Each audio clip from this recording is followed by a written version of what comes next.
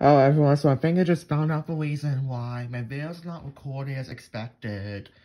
So basically, when I was using Google Chrome to play my videos, you saw how I was acting weird?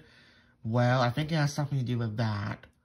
So, from now on, I will keep Swimster on my school computer and I might use it for recording videos for better audio quality.